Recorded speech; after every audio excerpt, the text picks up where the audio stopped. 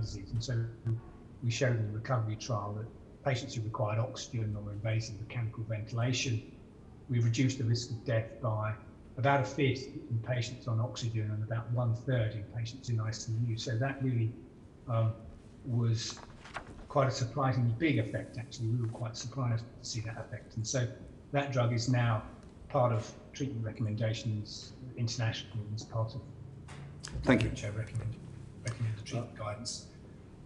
The second drug is remdesivir, which has received conditional approval in, I think, the US and Europe, which is an intravenous treatment, unlike steroids. Is much more expensive and has not shown a benefit on mortality, but has shown a benefit in terms of reduced hospital stay. So there was a trial in the United States, well, it was an international trial, but led out of the United States, that showed a reduction of about 4 days in duration of hospitalization. But the WHO Solidarity trial has just reported their study of remdesivir, which is about 5 times as large as the US trial, and they did not show a difference in hospitalization. And overall, if you put together all the trials, there's about 5 trials of remdesivir that have been published. If you put that all together, then there may be a marginal benefit on risk of death being reduced, but it's also compatible with no effect on death. So that's the 2 drugs that I think have been shown to have an effect.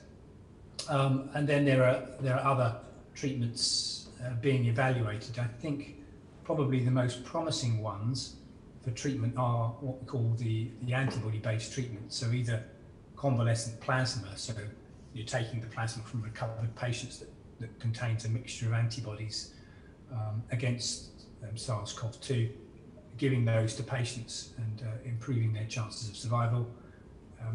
The jury's out on that, but we're studying that. And then there's the monoclonal antibodies, which are the artificial antibodies, which are selected to be very potent against the virus. And there is some emerging evidence that they may be beneficial in early treatment.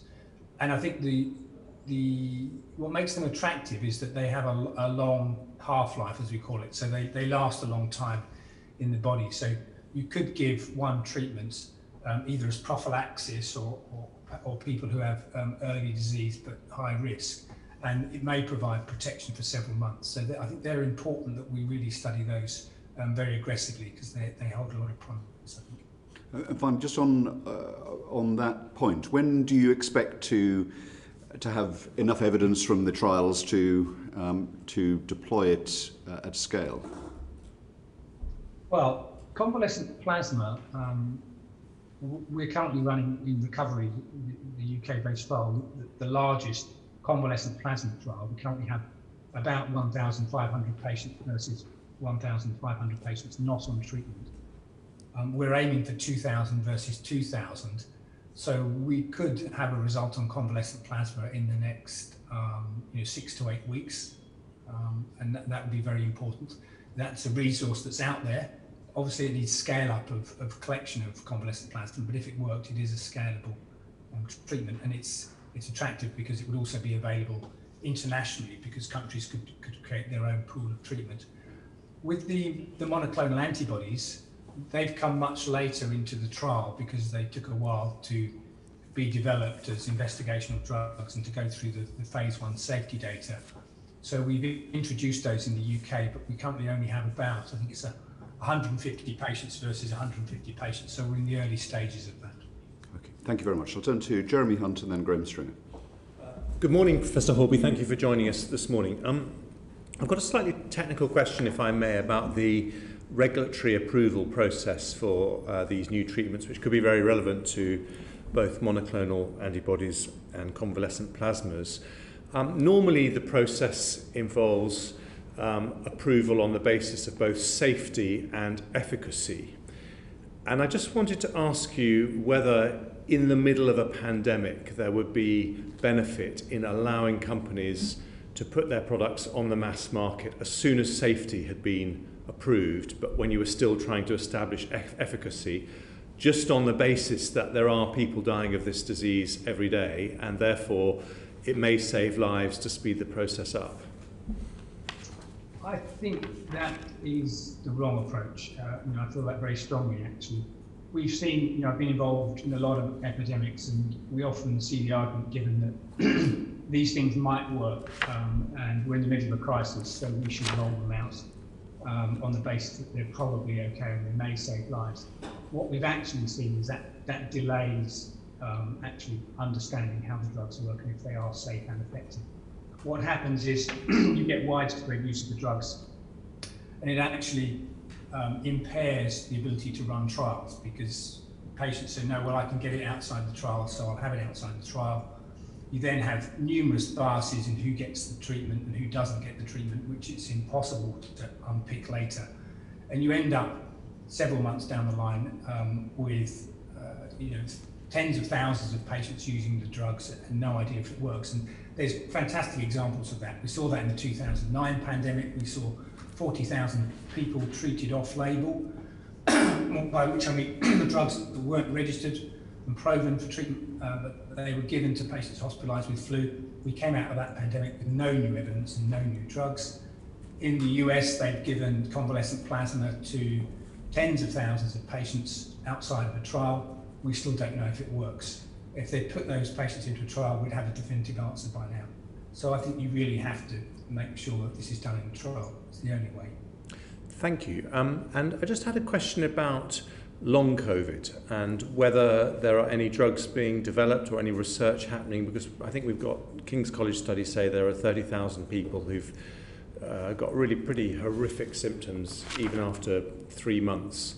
And I just wondered what the situation was with respect to drugs that might help those people.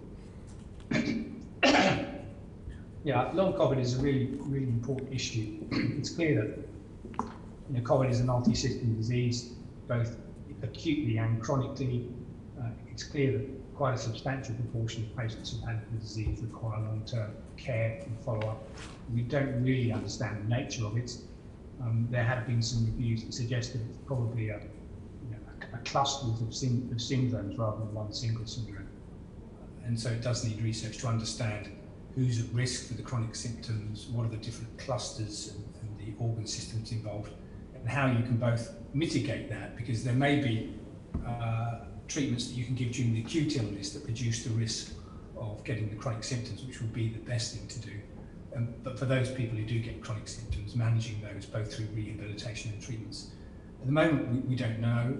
Research is really important. I know that there is a number of initiatives internationally, and in the UK there is the post-hospitalisation COVID study, FOSP COVID, run by Chris Brightling, which is planning to enrol 10,000 patients and follow them up and intensively investigate some of those to see what's causing the chronic symptoms. And is it your view that that research is being adequately funded at the moment? I believe so. I think that large cohort of 10,000 patients, which is linked to some of the trials, so we're linking the data from the recovery trial to that cohort, so we can see if the treatments given in our study affect the risk of long-term follow-up, of long-term complications. So I think that cohort is extremely important. But I think also patient engagement is really important, and really getting the patient groups involved.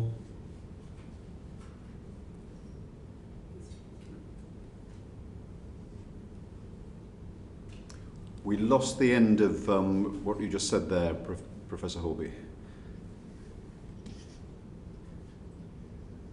Yeah, I think that the long-term follow-up and engagement with patient groups is happening, and I believe is adequately funded. Thank you. Thank you. Thank you very much. Graham Stringer and then Chris Clarkson. From the first reports of this disease coming out of China to the first death attributed to it on March the 5th, I think it was, in this country, did we prepare quickly enough and appropriately enough to deal with this disease? What, using the benefit of hindsight, what could and should we have done?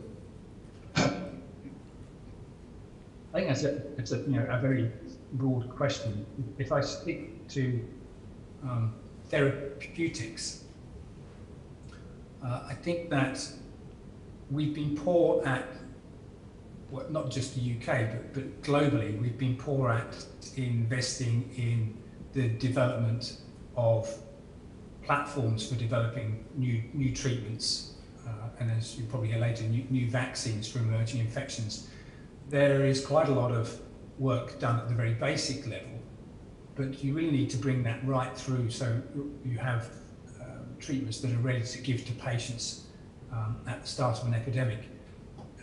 A good example is the monoclonal antibodies, which the platforms are there, but it's not until September that we had them ready to give to patients. Now, you can't develop the monoclonal antibodies before you have the new infection arise, but you could accelerate that so that it could have been ready perhaps by August as opposed to by September, and we could have had UK-based products as opposed to the product we're using, which is from a US company. So I think you could do much more to develop classes of drugs right through, do the safety data, do the pharmacology, so you know what doses to use and you know the safety profile, so that you're ready to go straight into patients when an epidemic hits us. Would it have helped to have recognised loss of taste and smell as symptomatic of this disease earlier? Would that have made any difference to the progress of the disease? I don't think so. That has arisen as an unexpected symptom. Early on from China, it was clearly predominantly a respiratory disease with fever, cough, shortness of breath. It took some while for that symptom of loss of taste and smell to become apparent. It does add something to the sensitivity and specificity of the case definition, but it's not always a very early symptom, so it's not, it adds something, but not a huge amount to detecting early cases. I think what's actually more important is the ability to diagnose cases with laboratory tests quickly and at scale, and as we've seen, obviously the development of the test and trace system has been a huge effort, and obviously still needs work, but I think that's one of the most critical components. Thank you. Thank you. Chris Clarkson, and then James Davis. Thank you, Chair. Professor, I just wanted to drill down a bit now on new medicines and treatments. So the UK seems to have been leading the way in getting randomised controlled trials up and running, but I just want to understand what the main challenges have been. I think we've been very successful. It's probably true to say that the UK has, of any country, has been the most successful in running clinical trials for treatment of COVID-19. We've been successful because of the NHS and because of the NIHR, the National Institute of Health Research. That's really been absolutely critical that we had that infrastructure in place across the whole NHS, so we could open the study across hospitals across the UK, and we could recruit really at pace. So at the moment we're recruiting about 150 patients per day into the recovery trial, which is more than many trials are recruiting in total. And so we're by far the biggest trial in the world. So it's mostly a story of success, but at the same time the system is very stretched, and we're only recruiting about 10% of all patients admitted to hospitals. And it's important to understand that we're talking about, say, getting an answer on convalescent plasma in 6 to 8 weeks. If we doubled recruitment, we'd get an answer in half the time. And that's true for the monoclonal antibodies and all the drugs that we're studying. And so we have 10% of patients enrolled. That means 90% are not enrolled. And we need to understand why we can't increase that number. And if we look at across the hospitals in the NHS, some of them are doing very well. Some of them are recruiting 35% of all patients into the trial. And that's fantastic. There'll be patients who are not eligible, patients who decline to be involved. So I think we should be aiming at that kind of number. At the other end of the scale, we've got hospitals who have recruited many hundreds of patients in the second wave and have recruited less than 1% of patients. And there are hospitals that have recruited 200-300 patients and have recruited none into the recovery trial. And so there is scope for improvement, and we need to understand how we do that. And I think it comes down, a lot to resourcing of the research staff, empowering of the non-research staff to get involved in research, and to some extent perhaps some performance management of some of the trusts where really I can't see a reason that you would not be able to recruit any patients out of 300 that have been recruited in the second wave. And that this is a national effort to find treatments, and if we want to find treatments like dexamethasone before Christmas, then if we can get 10% recruitment up to 30%, then we will find answers much quicker. So I think it sounds like it's fair to say that it's been a learning experience. How much has your current approach been informed by previous outbreaks, and what would you say are the known unknowns that you still need to sort of solidify in order to improve your approach? So yeah, we've learned a lot from previous outbreaks. I've been involved in trials and outbreaks for some time, and we learned that the most important parameter really is speed. You have to get the trials up and running extremely quickly, because you get a very quick increase in cases, and you have to capture the cases and enroll them, and you have to do it at scale because the outbreak moves around geographically. So you can't just have all your hospitals in the trial in one place. You have to have them scattered across the country so you can capture the epidemiology as it moves around the country. And you have to keep it simple because the hospital staff are under extreme pressure, and you need a trial that can be embedded into care, can be part of routine care. When you're talking to patients about they're going to need stockings and heparin to stop them getting blood clots, and they're going to get oxygen, you should also ask them, and their experimental drugs, and we'd like to be in a trial to contribute to this. It needs to be into routine care. So I think we have learnt those lessons, and we've put them into practice in this outbreak, which is why we've been so successful in the UK. I think we've been a bit less successful out of hospital. The trial that I co-lead is in hospitalised patients, but there's also the prophylaxis trials, which I talked about, which is giving preventative treatments. And I do think there's real scope for that. A good example is care homes, where people are very vulnerable, very high death rates. And for example, the monoclonal antibodies would be a great drug to try in prophylaxis there. You give one injection, it may provide cover for several months. That's a group that may or may not respond well to vaccines because of an aging immune system. And we haven't yet got those trials off the ground. And the outpatient trials also, sort of the primary care trials have been slower to get going. So I think in the hospital system, we've cracked it, apart from increasing the recruitment numbers. I think in primary care and prophylaxis trials, there's still work to be done. Thank you. Just one more, if you'll permit me. Obviously, from a research perspective, we're doing COVID all the time at the moment. So I just want to understand what the impact's been on research in other areas, and what are the wider implications in the sort of longer term. Yeah, you're right. In the second wave, we've seen an attempt to return to more normal practice, and the NIHR research network that we're utilising for the COVID trials also have a whole bunch of other trials to be doing, in cancer and cardiovascular disease and renal disease, and those cannot be neglected. So we do have to find a solution.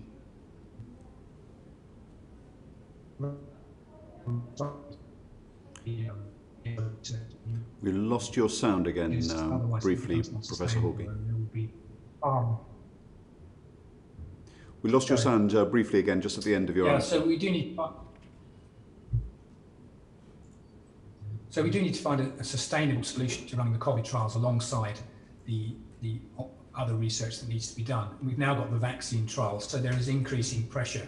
And whilst there is groups and people like myself saying we need to increase recruitment to the COVID trials in hospitals, the NHS staff are also being asked to increase recruitment to vaccine trials, to go back to the routine research in cancer, etc. And so they are under pressure. So we need to, I think, talk with the teams on the ground to find out what can be done to deliver all of these much needed research. Thank you. Thank you very much. Just on the recruitment to the trials, the recovery trial program is one of the best, if not the best, in the world. We have the NHS, which is a unique asset. The level of recruitment that you describe is disappointingly low. If we, and as you've recognised, we should increase that. What can we do? Who's in charge of it? Who can drive better recruitment, which would be good for, I assume, individual patients and patients as a collective? I think there's two key groups really. It's the NHS executive and it's the NIHR. I think we have to be very careful not to browbeat people on the ground. We're relying on research nurses, clinicians who are under extreme pressure, both routine care, routine research, and then the COVID research. And I think we need to talk to them and then work with the NIHR infrastructure and the NHS executive to work out how we can support them to recruit patients. Probably also we could do with some more, I would say, marketing of the trials. It's really important that the patients and their relatives are aware of the availability of the trials and the importance of them. When a patient asks them, why should I be in this trial? The answer can be, well, you're receiving dexamethasone. The reason you're getting that is because patients before you were in a trial, so you can make a contribution to future patients by being in the trial. And we have been having discussions with NIHR and the NHS executive about how we can identify ways to support better recruitment. Well, obviously, for the reasons you say, you don't want to put extra pressure on the people that are caring for patients, and therefore the approach may be to simplify and to standardise, so it's a matter of routine rather than individual persuasion, as it were. Do you think there's the scope for that sort of approach of making it a routine consent? Yeah, I think what we've tried to do is to make certainly the recovery trial part of routine care. We've said that this doesn't have to be done by research teams, which are limited in their numbers and are limited in their working hours. This is something that should be and can be done by the care staff on the wards, the nurses and the doctors on the wards. And so we've specifically designed it so that it can be done like that. And I think it's important to work so that it can be embedded in as part of the care package. And I think there's a lesson there for research in the NHS going forward. If we can do a trial of 15,000 patients in COVID over a few months, perhaps that can be done in other diseases in the future, and we can make our clinical evidence base much stronger by making research part of routine care as opposed to a sort of specialist activity for those down the corridor in the research room. Thank you. And that would apply, would it, to primary care and care homes, as you've suggested? I think in primary care, yes. I think care homes is a different kettle of fish, really, because the training of the staff there, etc., and the turnover of staff, etc., makes it a bit more challenging. Thank you. James Davis and then Luke Evans. Thank you, Chair, and thank you, Professor Horby, for your time this morning.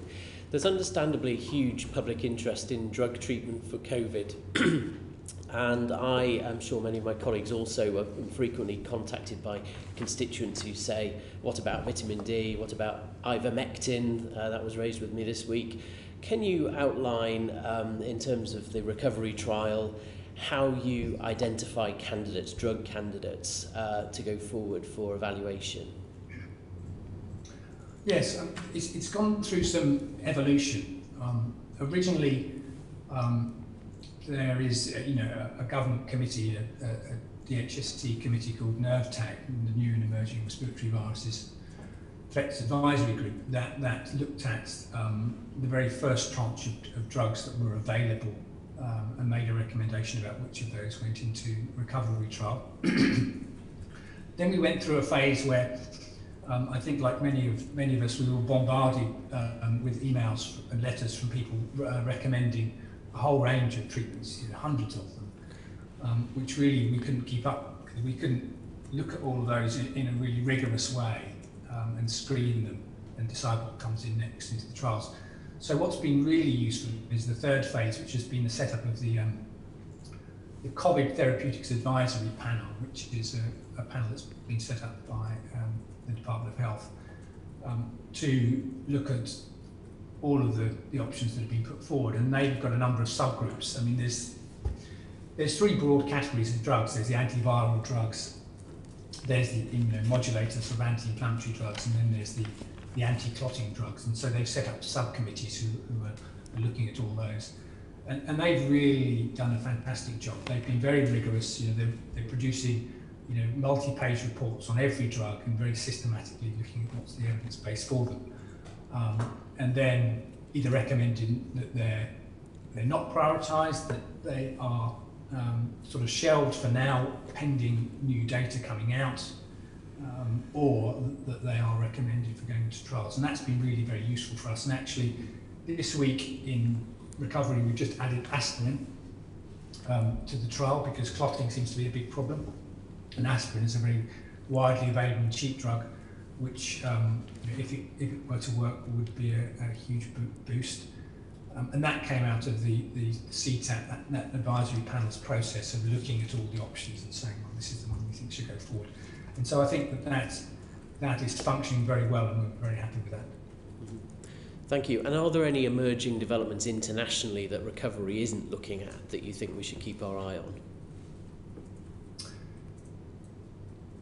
We are watching carefully. There's a lot of trials out there, many thousands of trials, so it's a bit difficult to keep track. But most of them are small and are unlikely to give definitive answers. So we're keeping our eyes on the bigger trials.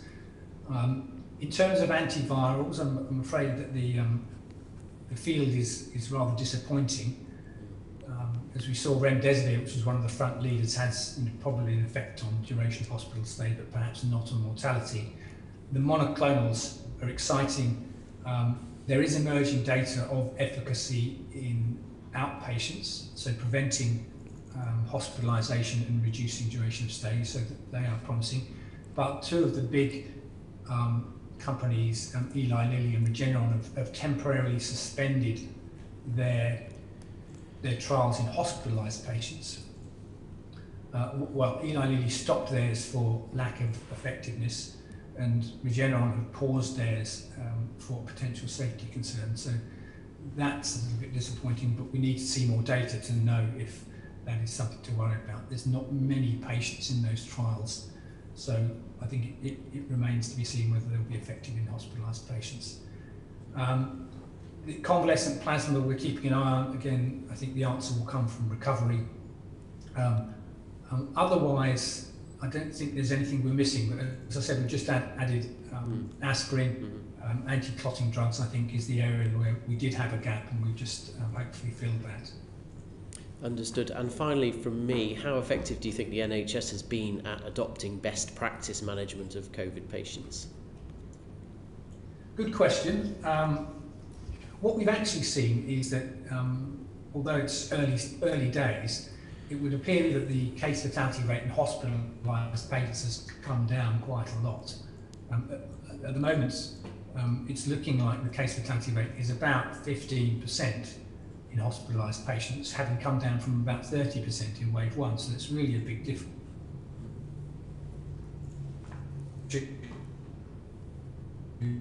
Wave 2, so I think we have to be a bit cautious. That may creep up a bit. Professor Horby, we'd lost you for a brief second there when I think you were giving us a crucial figure, so would you just go back to that? So the case fatality rate in hospitalised patients appeared to be about 30% in wave 1. It now appears to be about 15%, so about half, which is really fantastic news. We have to be a bit cautious because the age profile is not the same at the moment, and as more older people come in, that will creep up, I think. But it does indicate, I think, that the NHS is getting better at treating COVID patients, and I think there's a number of areas where that improvement has happened. One is in the use of respiratory support, the use of oxygen, non-invasive ventilation, so the face masks with positive pressure and hoods, and intubation, invasive mechanical ventilation. I think the clinicians are getting better at managing that part of the disease, and that is improving survival.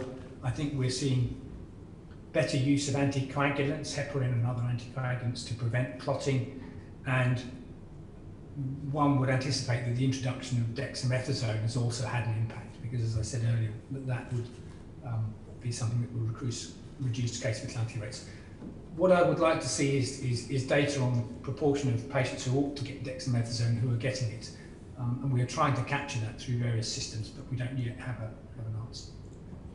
Thank you. Just before I go to Luke Evans, Barbara Keeley had a supplementary question on your answer on trials in social care settings. Barbara. Thank you, Chair. I just wanted to go back and ask you exactly what needs to be done to get these trials of monoclonal antibodies off the ground in care homes. I mean, clearly the care sector is not, we understand, like the NHS, more difficult to get the trials off the ground, but you mentioned the need to market the different types of trials. Is anything happening? Is there work going on with the care sector? There is. So prophylaxis, I think, has been identified as an area that was lacking. And so there's been efforts to change that, and a call has been put out, as in a call for research groups to do some to run a trial in care homes. So it's been recognised as a problem. I believe funding has been identified, and a call has been put out to research groups to put themselves forward to run such trials in care homes.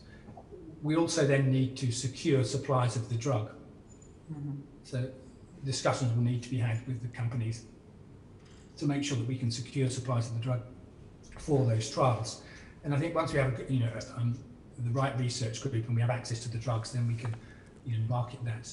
And I think care homes ought to find this a very interesting proposition, because a one-off injection that may provide protection for several months over the winter to care home residents would be attractive, and that's why I think it's a really important trial to do. And what, just finally then, what sort of timescale do you see? I mean, you say that it's at the stage that a call's gone out. When could something happen? I honestly don't know the answer to that, but I think it really needs to be put the accelerator on this, because as you know, we're still in the midst of the second wave, and we're coming into the winter season. We've seen that infections in younger age groups does bleed through into older age groups and into care homes. And I think, although measures are being put in place to try and protect care homes, inevitably there will be some leakage and there will be care home outbreaks. And we need to be able to test the efficacy of those drugs during those outbreaks. So I would say there should be a great deal of urgency to get these trials up and running in the next few weeks, if possible. Yeah, and is there? You say there should be, but is there? I can't answer that question. I don't know. I know that it is perceived as being an important issue, but I think that the who's responsible for driving that, Professor Horby? If we wanted to take it up, who should we take it up with? Probably with the DHSC, because they've commissioned a group to look at prophylaxis, and I believe it's the NIHR put out the call. I would anticipate that they're treating this with great urgency, and if you wanted to check that, then it would be probably best through the DHSC. Thank you very much indeed. Thank you. Luke Evans. Thank you very much, Professor. And in the spirit of lessons learned, I'm just keen to quickly canter over the pathophysiology we've heard in the Health Select Committee. An airborne virus in droplets comes in through the mucosa, hits the ACE2 receptors, people become unwell, and then after 7 days, for some reason, there's a cytokine storm and people end up in ARDS, acute respiratory distress. Is that still the way it's understood at the moment? Yes, pretty much. I mean, you gave a very professional... Oh, I'm a GP by background, so I should declare that. Okay. Yeah, I think pretty much. I think there are still some questions. There is this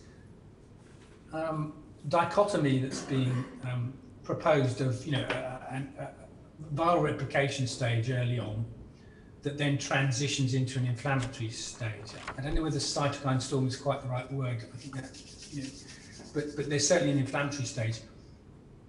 But I think there's still a question about to what extent there is still viral replication ongoing in that inflammatory phase.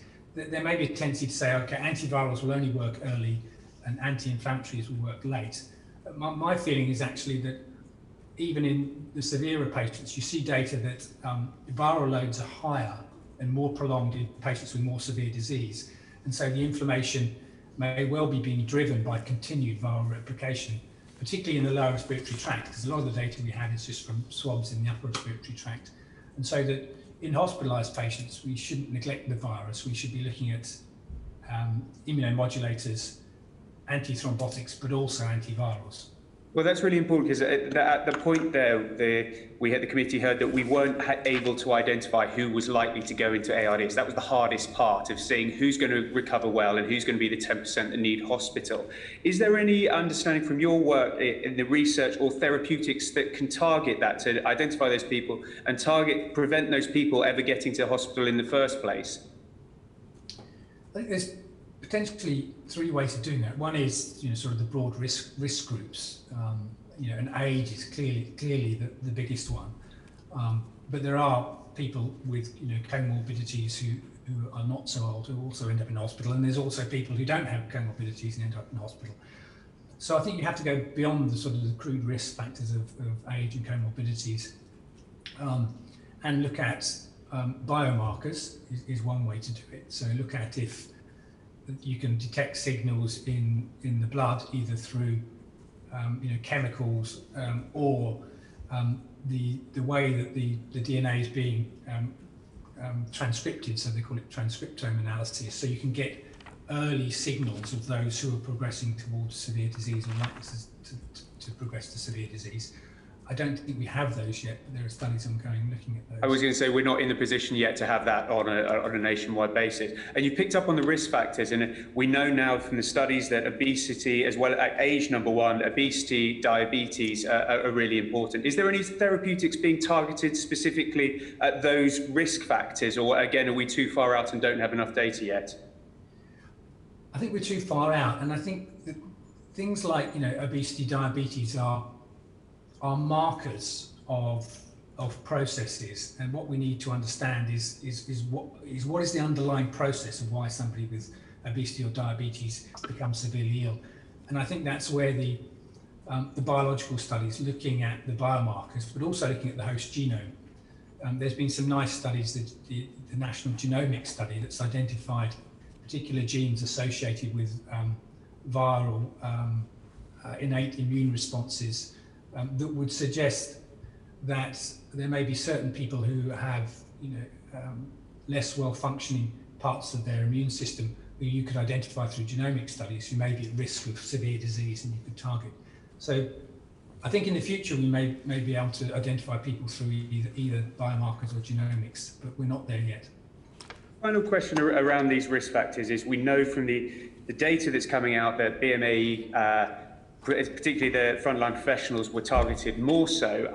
There's a systematic review done in the Lancet that pulled all these studies together, said, look, it's still unconclusive, but it seems to broadly be biological related around ACE2 receptors, risk factors that are there, and then health inequalities behind it. Is there any thought in your side about the therapeutics, about targeting specifically, for example, blood pressure? Obviously, we have a different set for Afro-Caribbean. We use a different blood pressure medication based on that. Is that being looked at targeting therapeutics for ethnicity depending on efficacy? Or again, are we too far away from having the data to support that? No, it's a very interesting proposition, and I think, as you highlighted well, the BAME risk group is multifactorial, socioeconomic exposure through work settings and potential biological risk factors as well. And I think the more we can look into the biological risk factors, then we can look at, as we say, personalised medicine, where we target certain risk groups. As you've said, the renin-angiotensin system, the ACE inhibitor, the ACE receptor, etc., is another therapeutic area that the CTAP committee is looking at. At the moment, we haven't. I think we need more biological evidence of that targeting that part of the system would have an effect on the development of disease, and I think we need to do more studies. And is work being looked at in both those areas then, is the final question? Well, CTAP is looking at the emerging evidence that's coming out around the renin-angiotensin system. I'm not aware particularly of work ongoing, but I think what you would want to see is animal models of that system, and how, if you intervene in that system in the animal models, whether it has an effect on virus replication and disease. But I don't know what's going on in the area. And the final question to round all up is, you mentioned therapeutics. When people have long COVID or have had it, is there any form of long-term therapeutic, a bit like we have blood pressure or statins to use? Do you see that there being a medication as a sort of secondary prevention in the future, like we would use aspirin or clopidogrel in those natures, to try and prevent anyone ever, being reinfected, supposedly if we don't have an immunity and vaccine? So do you mean secondary prevention for long COVID or for? Yeah, or a COVID reinfection if immunity is proven that you could get reinfected and we don't have a vaccine and we have to live with it. Is there going to? Do you foresee a therapeutic position where someone would be taking that to prevent once they've had an infection? Just briefly, if you would, Professor Horby. Yeah, so it is a possibility. We saw for influenza that the neuraminidase inhibitors are actually much more effective in prophylaxis than they are in treatment of severe disease. So it's conceivable you could get a drug that could be a successful prophylactic. But I think we're a long way off that yet. Thank you very much, Luke. And finally, from me, Professor Horby, the Science and Technology Committee took evidence from practitioners in some East Asian countries who told us that their practice was to bring in people with relatively mild symptoms into hospital settings so that they could help them and prevent them becoming severe. The practice here in the NHS has been for people to wait until they've been really quite sick before they went into hospital. Have you learnt anything from the experience through the pandemic of other countries? And as we go into this new wave, will we be changing that practice? In general, I think it's a fair principle to say that early treatment is better if you have an effective intervention.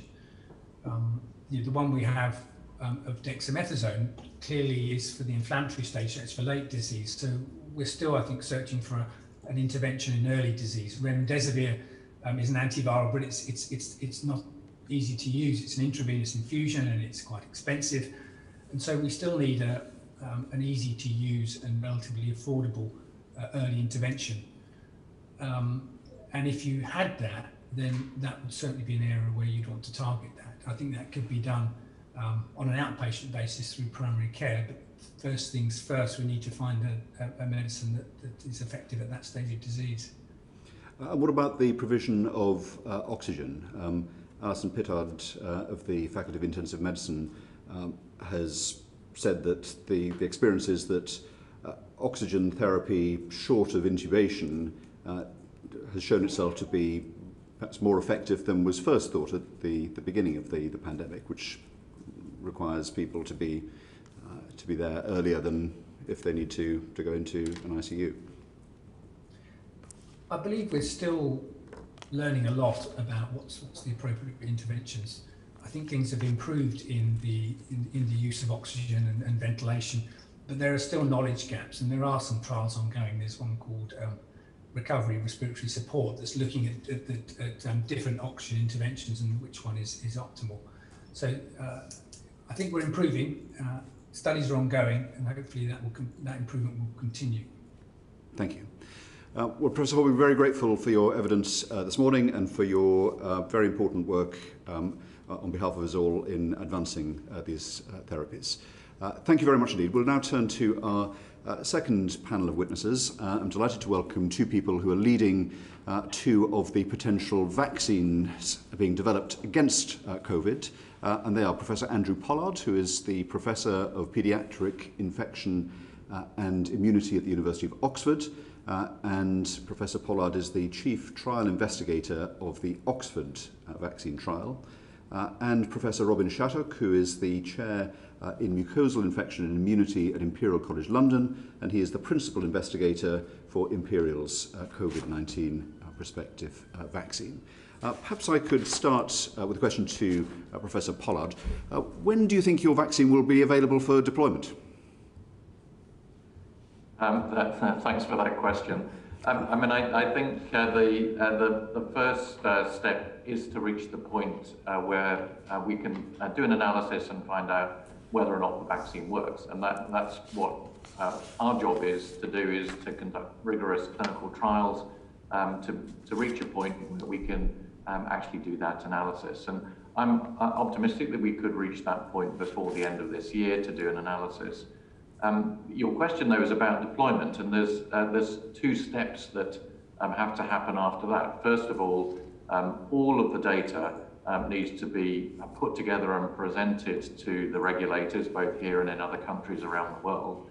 The regulators then have to review all of that, and we absolutely need that to happen so that there's very careful scrutiny of everything that's been done in the clinical trials to look at their integrity and the quality of the data and to verify that the results are correct. And then the policy decision about who should get it and the provision and deployment that would happen after that. So I think the answer is that our bit we're getting closer to, but we're not there yet. And then there's these other steps which will have to follow on. There was a degree of optimism expressed by the Chief Scientific Advisor and the Chief Medical Officer in terms of vaccines coming to our aid. Do you expect them to be available and to be started to be deployed? In terms of your central expectation, I understand that it's subject to different obstacles, but is it your central expectation that we'll be able to start distributing them before Christmas? I think it's very difficult to answer the question because, first of all, we have to do the analyses to find out whether they work. And if they do, then there's these other steps that have to be gone through. And the timelines for those are not entirely clear to me at the moment. I think there is a small chance of that being possible, but I just don't know. And of course, our trials are only one of many that are going on around the world, a number of which may well report before the end of the year.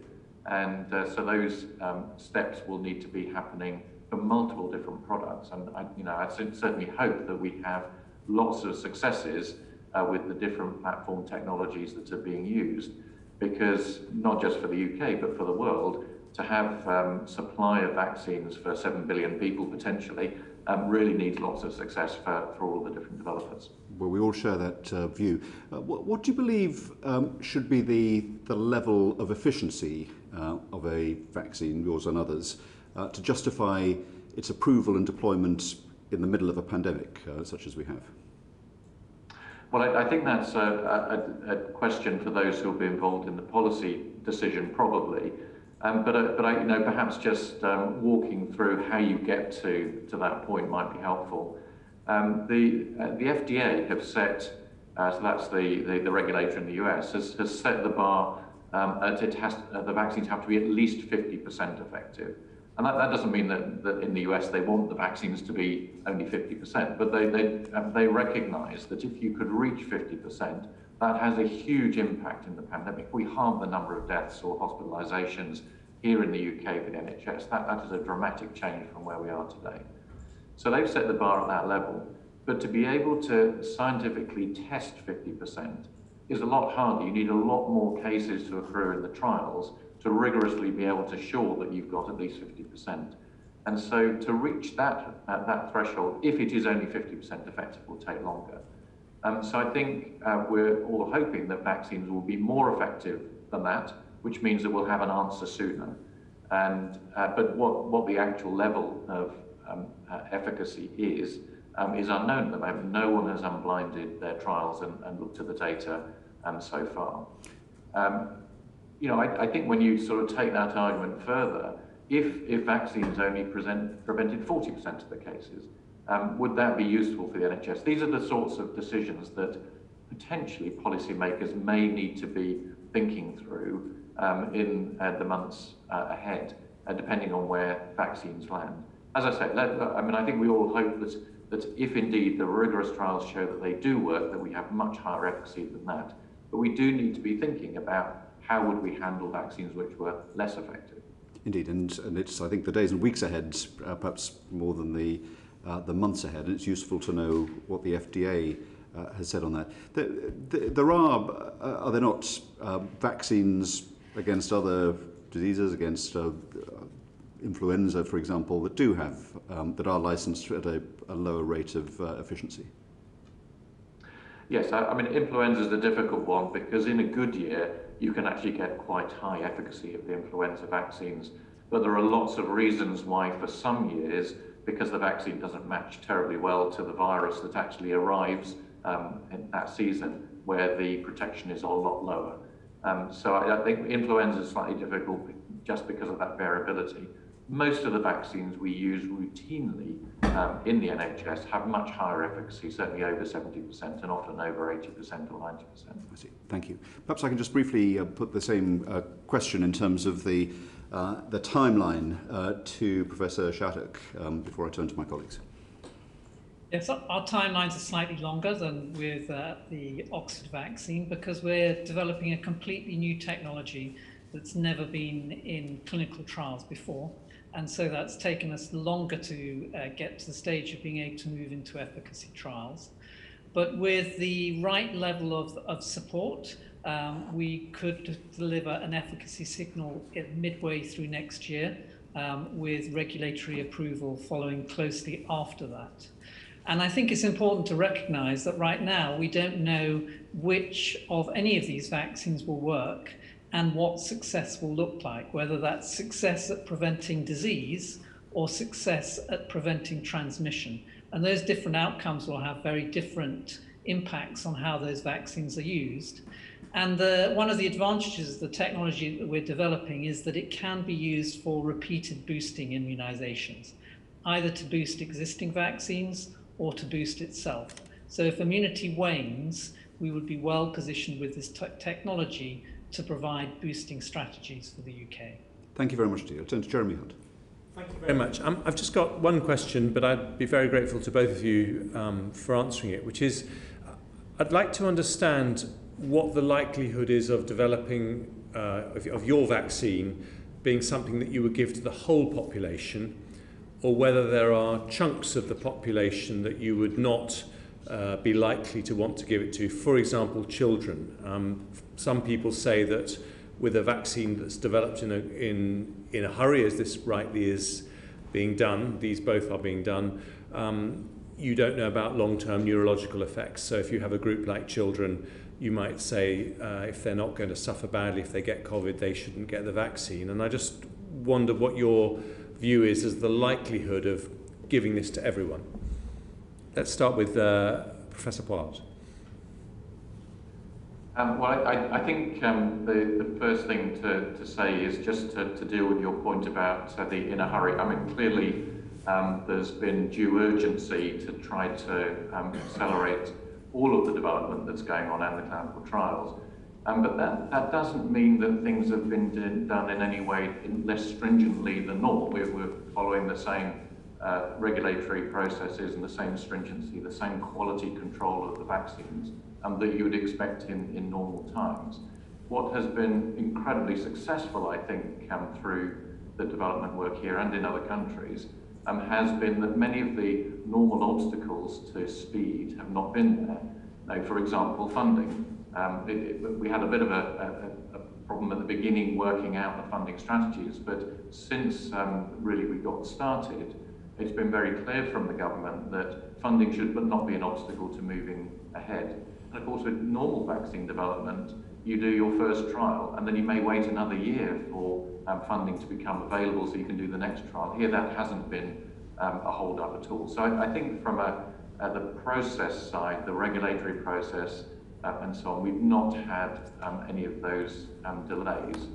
The other thing from a sort of in a hurry perspective is for most drugs or vaccines, we have relatively small numbers of people who are normally recruited into clinical trials before licensure. So for vaccines in Europe, somewhere between 3,000 and 5,000 would be studied in clinical trials as a standard before licensure.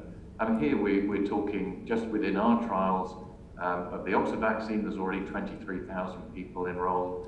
With the partnership with AstraZeneca, that will rise to 50,000 over the next month or two.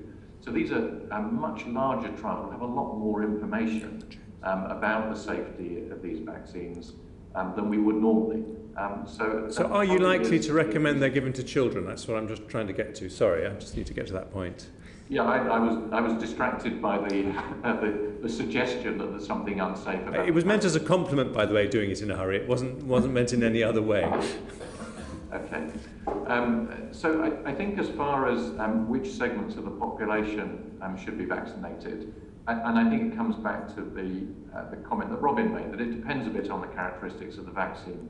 So clearly, if you've got a vaccine that prevents severe disease and death, the first question is to target and to use it for those at highest risk, which are older adults and those with other health conditions. If you have a vaccine that prevents transmission, then there could be much broader benefits for the wider population to use it. And does your vaccine prevent transmission? Do you think it prevents transmission?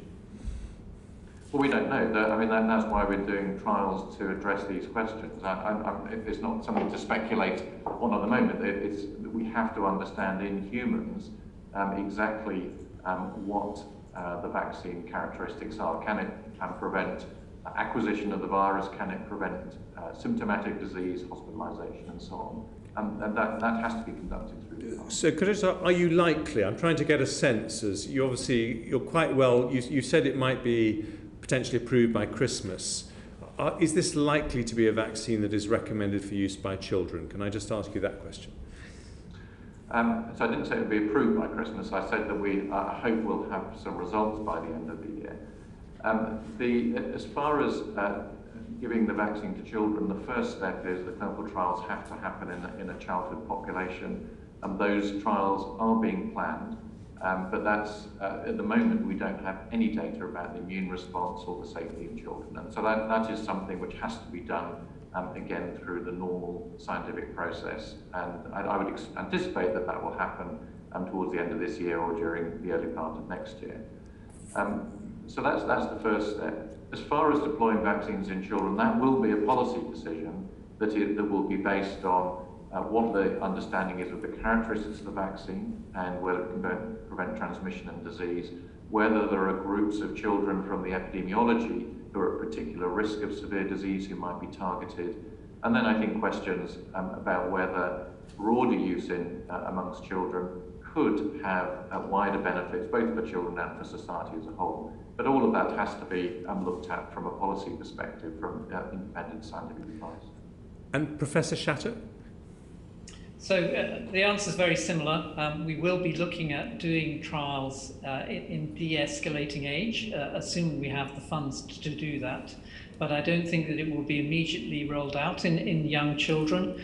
And there is that risk-benefit issue beyond those that may have underlying conditions that may make them more susceptible to COVID-19. Most young children actually won't suffer seriously from COVID-19. So in many ways, that equation between tolerability of vaccine, side effects, versus the benefits are quite different in that age group, where by and large, if it was a vaccine that prevented transmission, they would be taking that to protect vulnerable populations rather than getting an immediate direct benefit themselves.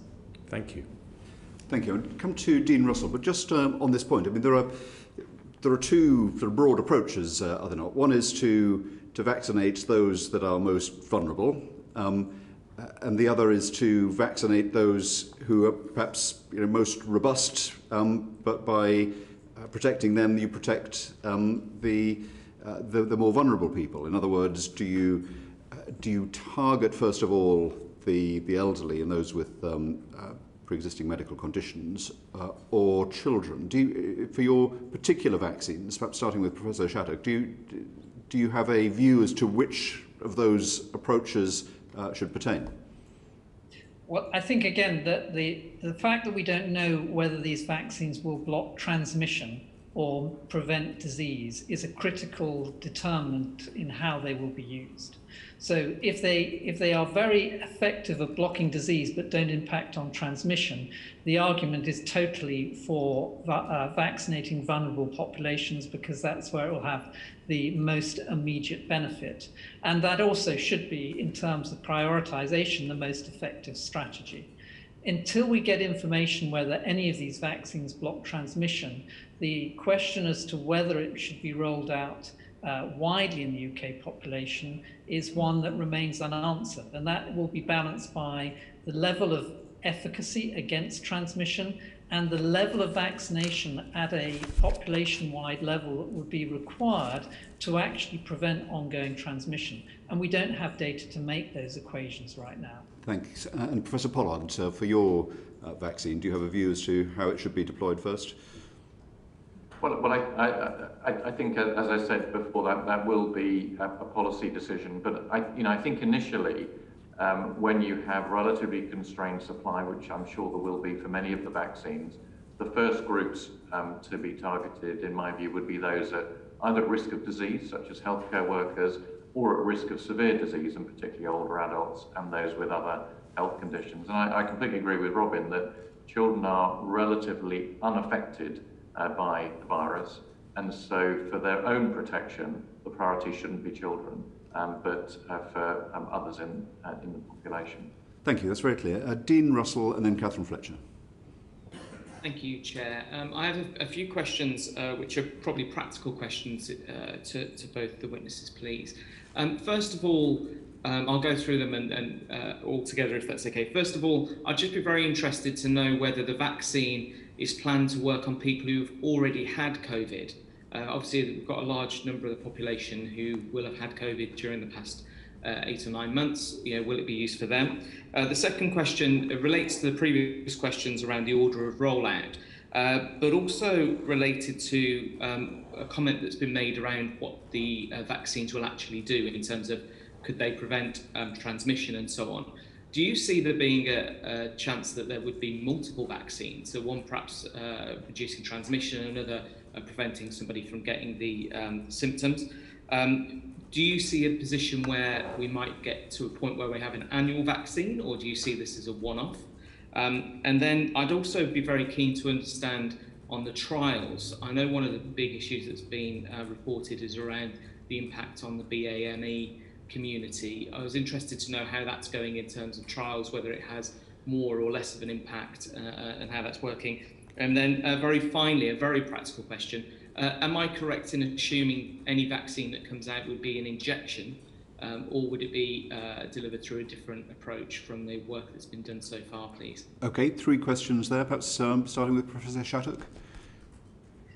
So the first question related to whether these vaccines would be used for those that had already had COVID-19, and I think the answer there is yes, there is evidence that they would boost potentially those that may have a variety of levels of immune response to COVID-19. That's already incorporated in our current trials, and I suspect in the Oxford trials as well. The question about transmission versus infection is really one that we won't know till we get the data. Do I think there may be a requirement? On that point though, do you see a point where if one vaccine could work for transmission and a different trial from another country perhaps works on another level, could you ever see a case where there could be 2 vaccines that people have to take? So I think it's more likely that we'll see different waves of introduction of vaccines. So it's unlikely that a vaccine that blocks transmission won't also prevent severe disease. But it's certainly possible that the first vaccines may reach the bar of preventing severe disease, but may not necessarily block transmission.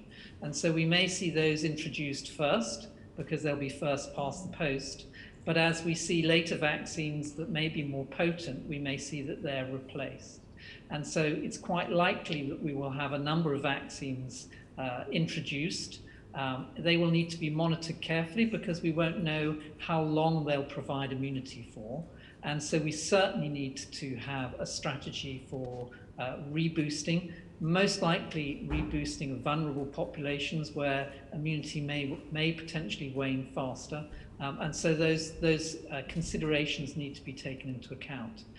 The approach that we're developing is particularly suitable for reboosting campaigns because you get no immunity against the vaccine itself, which is something that occurs with some of the viral vector-delivered vaccines. Thank you. You also asked about BAME effects, and certainly we're looking at that in our trials. We would still like to encourage more people from those groups to come forward for clinical testing because it's really an important consideration. But so far we haven't seen any evidence of either increased side effects or less potent immune responses in those groups. Thank you. Professor Pollard, same questions? Thanks. So I guess the first question was about people who previously had COVID, those who are positive already at baseline. And one of the requirements for regulators around the world is that that group of people is included in the clinical trials. And the reason for that is when we get to the point of rollout, we know that there will be some people in the population who don't know they've had the disease. And so we need to know, first of all, the point that Robin made, whether or not they boost, but also whether there are any safety concerns of people who've been previously infected getting the vaccines. So in our trials, we have included seropositive people, people who have previously had infection. So we will be able to answer that question. The second question was about whether we'll have different types of vaccines which do different things. First of all, we don't have the data, so I don't know that yet, and that's something which we'll have to find out in time. The second thing that really answers that question is when you look at the different trials that are going on around the world, I'm not sure that all of them will actually address the question you're asking. So we may have quite good clarity about whether the vaccines prevent symptomatic disease, because that's the primary endpoint, primary analysis that's undertaken in all of the trials. But the transmission question is actually a much harder one to get to. One way you could do it is look in the households of those people who are vaccinated and see if there are less people in that household who get disease. The other would be to actually look at individuals to see whether they get infected if they've been vaccinated, even if they have no symptoms. And that's what we're doing in our trials in the UK. And I think, a pretty amazing effort with government and with the NHS.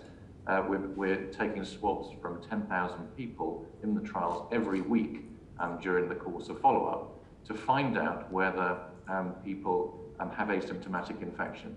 If those who are vaccinated don't get asymptomatic infection, that makes it very likely that the vaccine could be transmission blocking. So that's something which we will know in time, but it's going to take a while to dig into the results. But I think one word of caution is I'm not sure we'll have the transmission question from all of the trials that are going on around the world. You also asked a question about whether we need annual vaccines. And of course, we don't know the answer to that. The main reason you would need an annual vaccine, one is that the immunity you get from the first 2 doses that you have doesn't last, and you become susceptible to reinfection. I think that is possible.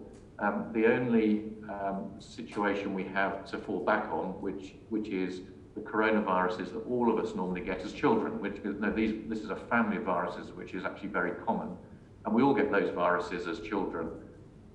Unfortunately, we don't get perfect immunity when we get those infections as children, and through our adult life, every few years we'll get a cold caused by coronavirus. Now, we don't get severely ill with it, we get a mild infection, but it does tell you something about the immunity from natural infection over time not being complete. It doesn't give you complete protection. We don't know whether vaccines are going to be like that or whether they'll give complete protection that lasts for years. And the only way we'll know the answer to that is actually by some time passing. The first vaccines are only 6 months in, so we can't tell whether we're still protected a year from now. And of course, we don't even know whether the vaccines are protective yet, in the first 6 months. The other reason why we might have a need for annual vaccination would be like influenza, where the virus changes each year. Perhaps if you have lots of people vaccinated, the virus, in order to survive, will have to mutate so that the vaccine is no longer able to protect against it. And that's what influenza does to some extent. And so that would be another reason why we might need to have a revised vaccine in future years. At the moment, we just don't know the answer to that question either. We've not seen changes in the virus that so far that seem likely to have that impact. But there are lots of people who are immune in populations at the moment to try and drive the virus to do that. You then asked about the BAME population included in the trials that we're undertaking here in the UK. That will be part of the analyses that we do later on.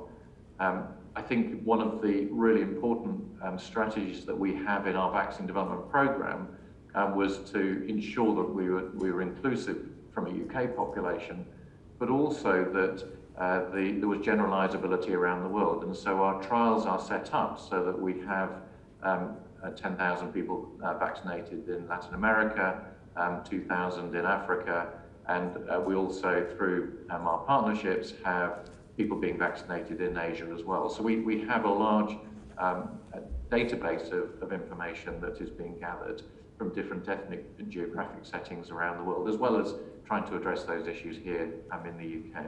Thank you very much indeed. And lastly, you asked about whether it's all injection, and the answer is that almost all of the vaccines being developed are looking only at injections. It is possible that there could be some vaccines later on which use a different route of immunisation, like the nasal flu vaccine that's used at the moment, but none of those are at an advanced stage of development. And so I think we can't really answer that, whether that's possible, certainly not in the near future. Thank you very much indeed. Catherine Fletcher. Thank you, Chair. As is so often in my life, Mr. Dean Russell has already landed very much on the question I wanted to ask, so I'm going to off-piste slightly. Because ultimately, what's this about? It's about people having confidence that they can go and hug their granny without giving her something that might put her life at serious risk. So I would love to hear from those in the field where you think that bar is in terms of the success. And, you know, we would all love to take one injection that gives us 100% confidence that we can't put anyone at harm and we ourselves are not going to come to harm. That's possible in the future. We're not going to get there right now. So where for different populations, different ethnicities, different communities in the UK, what does success look like? Perhaps if I start with Professor Pollard and then on to you, Professor Shattuck. I mean, I think we first of all have to have the results of the trials which tell us the level of efficacy of the vaccines. And I think one of the really difficult questions that you're asking is, does that result, I mean, let's say the answer was 70%, let's just pick a figure, then that means that 30% of those people vaccinated are not protected. And then if only 70% of the population agree to be vaccinated, or whichever group you're talking about, older adults or those with health conditions, then you end up with only about 50% of the people that you really want to protect actually being protected. So it makes a huge difference when you look at impacts on the health system and the economy and so on. But it doesn't mean that the pandemic ends on the first day that you have a vaccine available. Because we will still have some ongoing transmission and need for treatments for those who still become unwell and so on. So I think the vaccines could have an enormous impact from where we are today, but it's unlikely that immediately that sort of ends all of the measures that we have in place and the need to have the development of treatments that Peter Horby talked about earlier. So, Catherine? May I push you? May I just push you? So what does success look like? You know, when I get stopped outside Tesco's, what's good? We know we're not going to get to great, but what's good? Well, but I think good is having vaccines that have significant efficacy. So, I mean, whether that's 50, 60, 70, 80%, whatever the figure is, that is an enormous achievement. It means that there are, from a health system point of view, there are fewer people with COVID going into hospital, that people who develop cancer can have their operations or their chemotherapy. It's a complete game changer and a success if we meet those efficacy endpoints. But unfortunately, it doesn't mean that we can all go back to normal immediately, because it takes time to roll out vaccines. Not everyone will take them, and we will still have people getting this virus because it's just too good at transmitting. Thank you. Yeah, thank you, Professor Shattuck. I don't think I have to have anything more to add. I think Professor Pollard has given an excellent answer to your question. So in layman's terms, we are going to eat the elephant of COVID a spoonful at a time. There's no silver bullets here when it comes to vaccines and vaccine production. I think that's right. I think it's unrealistic to expect that the UK government the UK country will wake up and hear there's a vaccine that's successful and life gets back to normal immediately. And we're likely to be living with the consequences of this virus for many years to come, even though vaccines will make life much, much better and reduce, hopefully, fatalities and serious illness significantly. Well, may I just say, for a virus that we hadn't even really heard about last December, you know, it's testimony to the scientific community, both in the UK and around the world, that we're even having this conversation at a great level of detail. So let me extend my personal thanks. Thank you, and I think the committee shares that sentiment. A couple of brief questions from Sarah Owen and then Luke Evans. Thanks, Chair. This is to Professor Pollard to start with. The success of any vaccine is reliant on take-up, I think, as we've just discussed there, and also the distribution. So every year we have the flu vaccine and the winter flu season upon us, but we struggle to reach the 75% of people that need it and are vaccinated. Obviously, this is going to be a much bigger programme. How do you see this being distributed effectively? Well, I'm not party to the discussions about that. That's really for the Department of Health and for the NHS. Who would you see administering this? But what I am aware is that there's a huge amount of planning going on to think about how that might actually be resourced and delivered. And we certainly have seen news reports about this, which have demonstrated that within the NHS there's a lot of planning going on to try and work out how distribution could happen. And of course it will depend a bit on how the vaccine is being targeted, which again will be a policy decision from the Department of Health at the time that a vaccine is available. So I think the answer is I don't really know, but the other people are the experts in this area. We'll have the we'll have the chance to put those questions in the next panel. Is that okay, Sarah? Have you got any? It was fine. It was just depending on what type of vaccine that we're looking at. Are we looking at one of the vaccines that needs to be frozen, or are we looking at a vaccine that could be much more simply distributed? I think that's an important question. I mean, I think from a UK infrastructure point of view, it's obviously more difficult if they have to be frozen, but not impossible. In other parts of the world, frozen vaccines are much more difficult to manage. The vaccine being developed here from Oxford in partnership with AstraZeneca is at fridge temperatures, so it would be could be deployed through the normal distribution system for vaccines.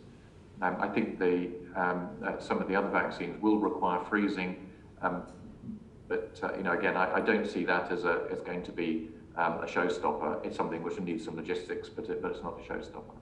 Thank you very much indeed. Luke Evans had a question, and then Neil Hanvey. Very quick question to Professor Pollard.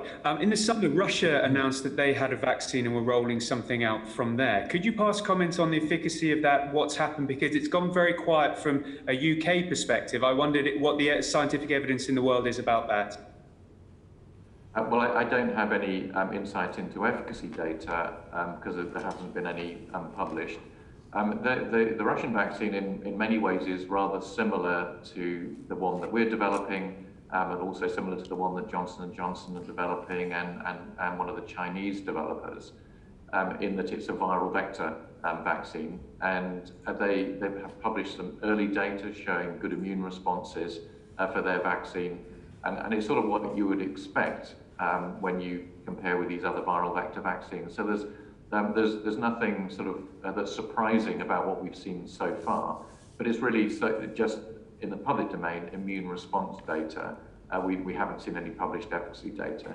And I would think, like for everyone else, you need time to accumulate sufficient cases in the trials in order to be able to measure the extent to which the vaccine prevents disease. So it may be that they haven't quite reached that point yet to give an efficacy estimate.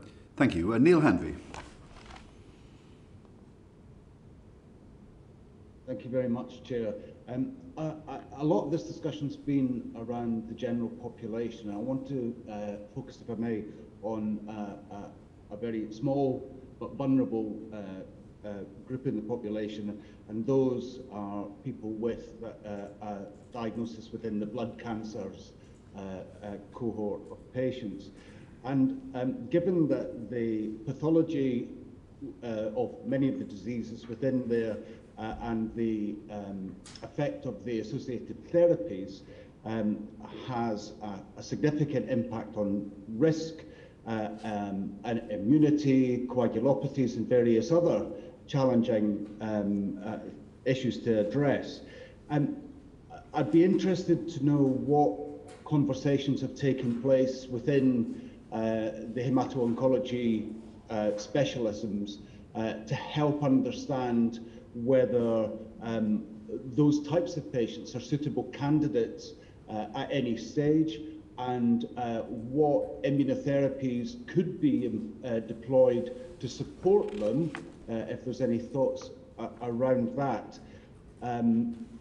I'll finish off, and then that's my question done. And the other two aspects of that I'd be really interested in is in terms of your view of if they're not suitable candidates, would it then follow that the next best thing would be to ensure that the staff who are treating and caring for such patients and the families of those patients should be urgent candidates for vaccination when it comes when we're in that position? Thank you. Thank you. Perhaps starting with Professor Shattuck. We are still at a stage of testing the vaccine in healthy volunteers, and we need to get more safety data before we go to such at-risk groups. Your question is very much a clinical question, so I'll defer really the answer to Professor Andrew Pollard, who has more experience in that area. Thank you. Professor Pollard. Thanks. Yes, I mean, I think there's two sort of components to this. One is if you have a condition which means your immune system, it doesn't work, and some people on chemotherapy, for example, with blood cancers, will not be able to make immune responses, then vaccines don't work in that population, and that will be true for all vaccines, whether they're COVID or otherwise. If, however, we're talking about people who are recovered or recovering from various types of cancers, and their immune system is now working, there's no reason to think that if they're suitable for other vaccines, that COVID vaccines wouldn't work. So I think it depends a little bit on the context we're talking about. And there are expert bodies in this country who represent, either through the charities or through expert medical groups, those different segments of the population with health conditions, who will give specific advice once we know more about the available vaccines. The second point was about family members and healthcare workers. And I think this comes back a bit to the previous question, that if the vaccines prevent transmission, vaccinating those in a cocoon around the vulnerable individuals could be extremely important in protecting them from COVID, if indeed they can't be protected themselves with vaccines. If, however, the vaccines don't prevent transmission, the main purpose of vaccinating family members and other healthcare workers who are looking after them will be to defend those individuals from the disease so that they can continue to look after their relatives. And so I think there is a role there for vaccines, as was indicated. Really, I think for the individuals with those diseases, it's really the previous discussion that you had around treatments, which is probably much more relevant. Are for example, monoclonal antibodies, which could be given to those individuals immediately after exposure to ensure that they don't develop disease, or if they do develop disease, to treat them very early. Thank you very much indeed. Thank you, Neil. And a final follow-up question from James Davis.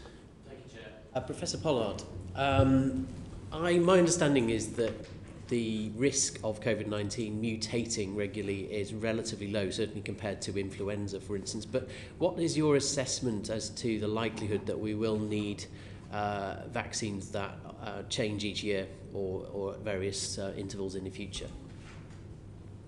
The virus, the coronavirus, is an RNA virus, which is the same as influenza.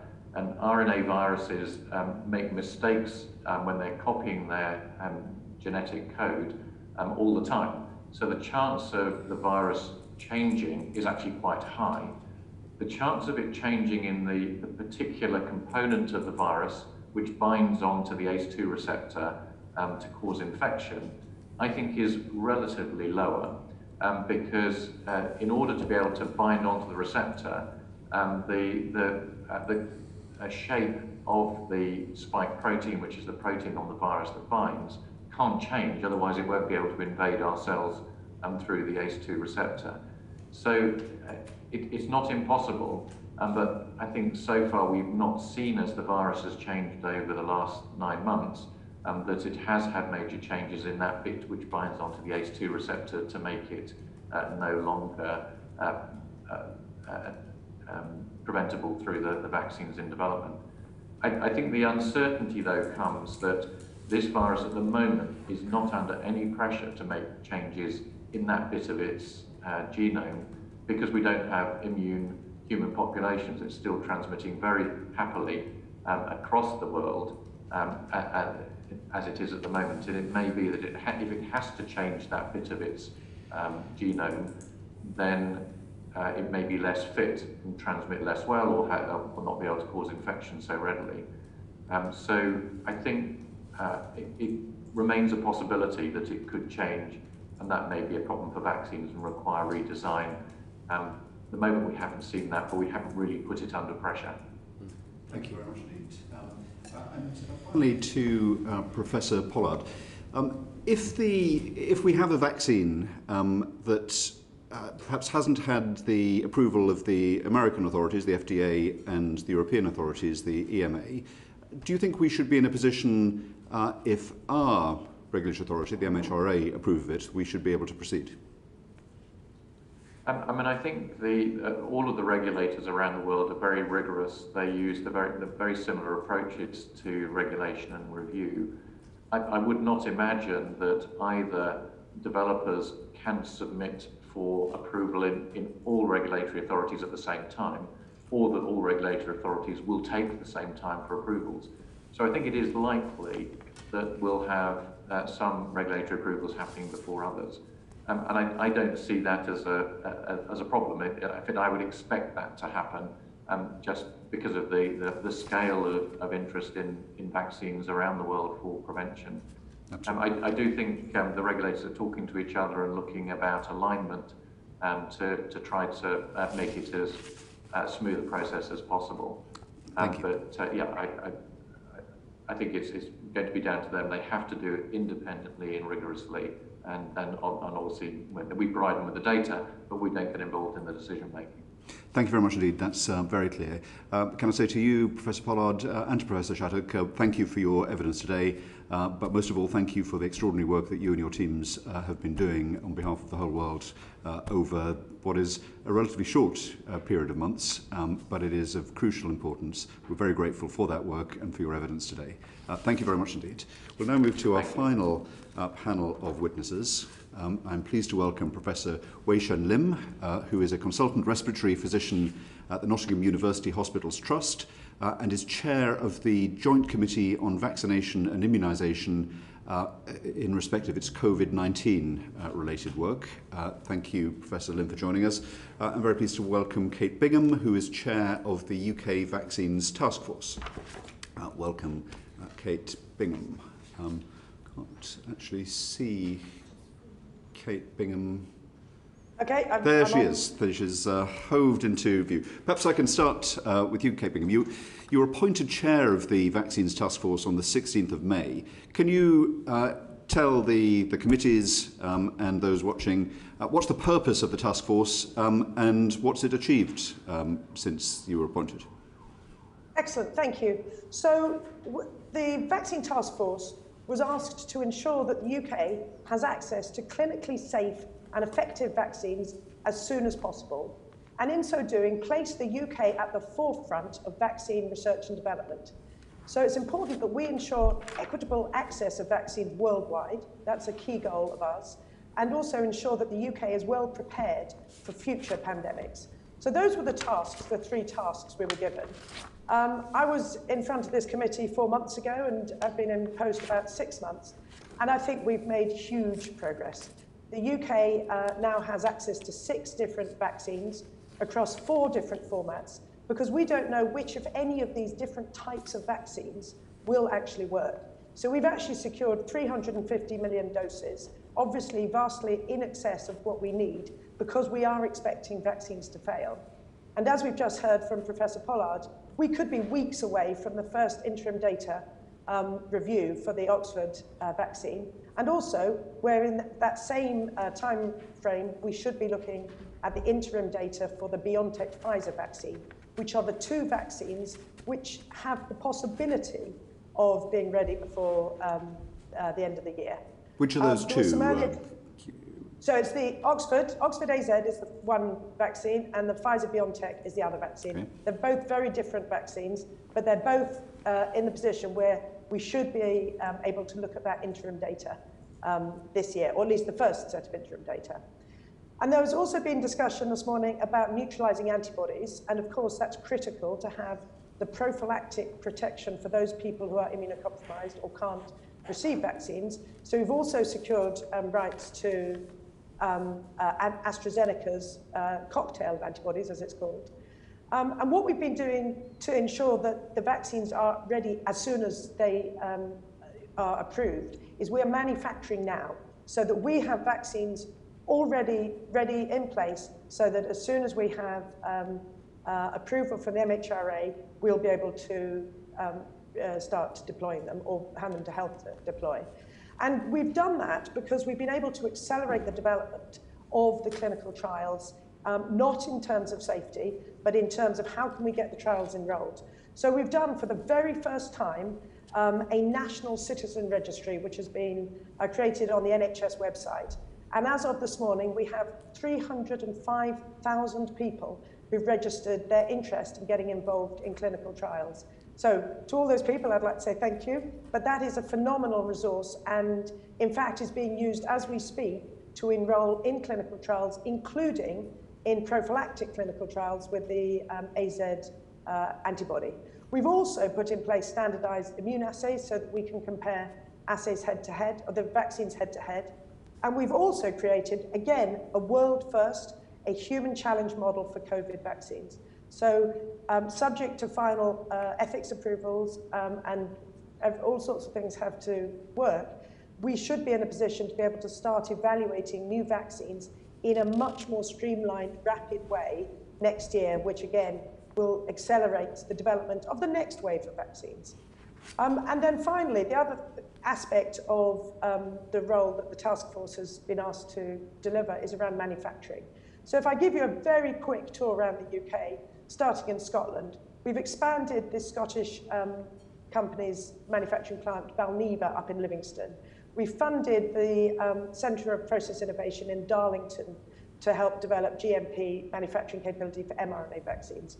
We've significantly expanded and started building now the Vaccines Manufacturing and Innovation Centre in Harwell. We've bought a veterinary manufacturing site in Braintree that again is managed by now the Cell and Gene Therapy Catapult. We've just issued a request for proposals for bulk antibody manufacture in the UK, because we have no bulk antibody manufacturing in the UK. And we've been working very closely with the CDMOs, so the contract development organisations around the UK, without whom we could not be in this very fortunate position. So that includes companies Cobra in Kiel, Oxford Biomedica in Oxford, Wockhardt in Wrexham to do the fill finish. So I think we've done a pretty neat job on the really getting the manufacturing capability in the UK fit for purpose. 3 of the 6 vaccines that we have secured for the UK are being manufactured in the UK.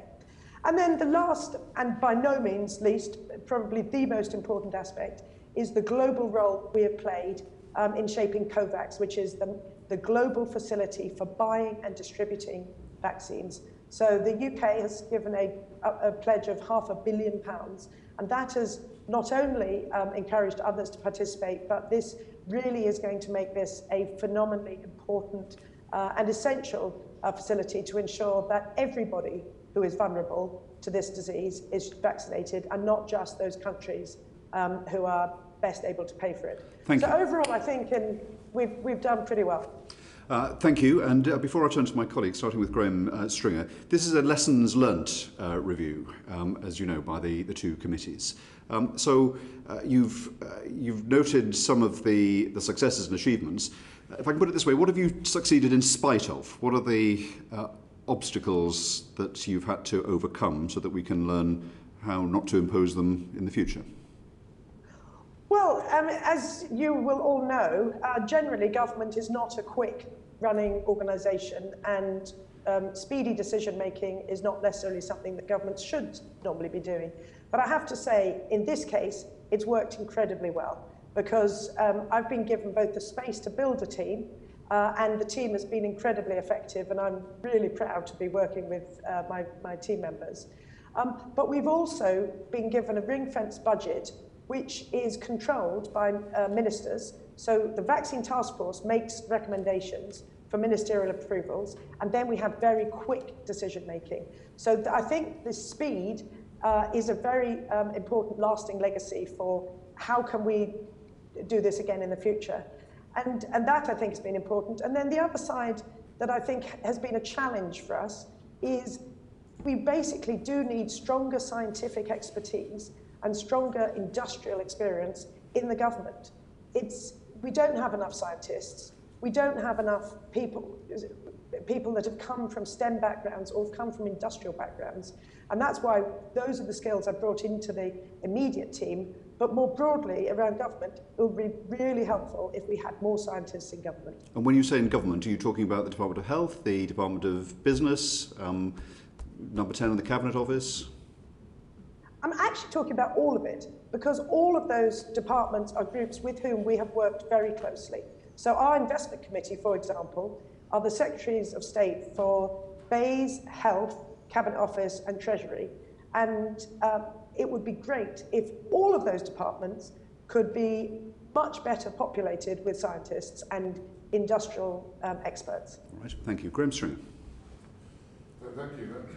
That was quite a tour de force, and you've answered some of the questions I was going to ask. But the first one was about whether or not the vaccine was being manufactured now, and you've told us it is. At what capacity is it being manufactured in this country? If you could answer that first, and I'll come to a question about why Braintree. Okay, we've typically bought vaccines in units of 60 million doses on the grounds, and Wei Shen can talk a little bit about the JCVI advice on the size of on the target populations. But we've been working on about a 30 million vulnerable population. So if you take Valneva, for example, up in Scotland, we've acquired 60 million doses, but we've funded the expansion of that plant such that they will have a capacity to manufacture 200 million doses next year. So that where we've had the ability to actually control and influence how the manufacturing is done and the scale at which it's done, we've done so at scales that are in excess of what the UK needs, again, to reinforce our commitment to global and equitable access and distribution of vaccines. Can you be specific? Today, on November the 4th, how many doses of the Oxford vaccine have been manufactured? I do know the answer, and it's not been disclosed what the dose numbers are. there's 2 stages of manufacturing, which is why I'm being a little hesitant here. So you have to make the bulk drug substance itself. So in Oxford's case, you have to make the adenovectored vaccine.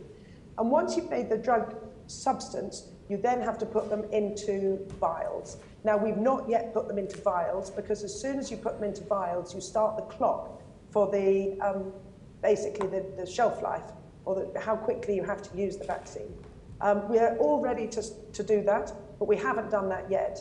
And so the goal will be to basically, once we are reasonably sure, and that will be soon, that we're going to start being able to be in a position to look at the interim data with the expectation that we may be able to start rolling out. We will then vial those the doses and then hand them over to health for deployment.